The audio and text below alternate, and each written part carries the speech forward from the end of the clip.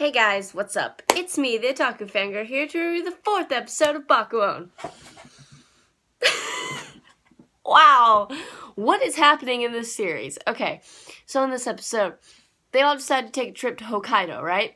And because Rin was like, alright, I went to a trip to Hokkaido with my father, and it didn't go the way she planned. Like, when they went to their trip, the dad, like, ran, or almost ran into these, red foxes, and he, like, got a disease from them, and the daughter's like, your dad caught a disease from these foxes, sign here, and then it gets to the dramatic stuff, it's like, I'm not gonna make it, Rin, go!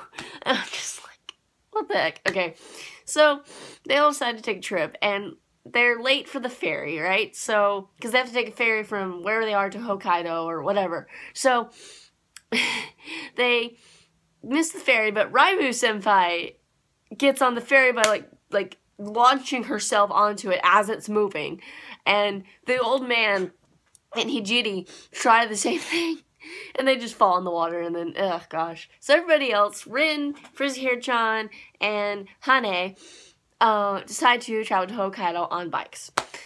So on the way, they, Rin and Frizzy-Hair-chan, I don't remember, Onsa get into a little argument a little bit. They're like, oh, let's race or whatever. And so they start racing, and they leave Hane behind. And Hane is about to run out of gas. Who does she meet? I'm pretty sure she just met a freaking angel. What? She's like driving, and there's this guy in this white robe with a halo, and she shares her gas with him, and he like tells the story like how God loves motorcycles. God loves motorcycles, confirmed. That's hilarious. What is happening? And he like pays her back by like transporting her to Hokkaido or Amori or whatever, to meet up with Onsa-chan and Rin-chan. So yeah, she's like, is this heaven? What the actual heck is happening? It's so funny.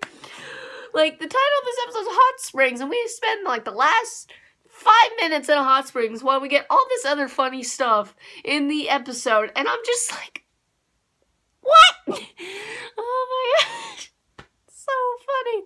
Okay, so they all, finally get to Hokkaido, and they're having a good time, I guess, whatever. Then the hot springs thing comes to be a thing, and I swear to God that, speaking of God and Jesus riding a motorcycle, whatever, I swear they, at some scenes, they enhance Rin's boobs. I'm like, half the time they're not that big, but some scenes it's like boom, and I'm like, chill with your boobage.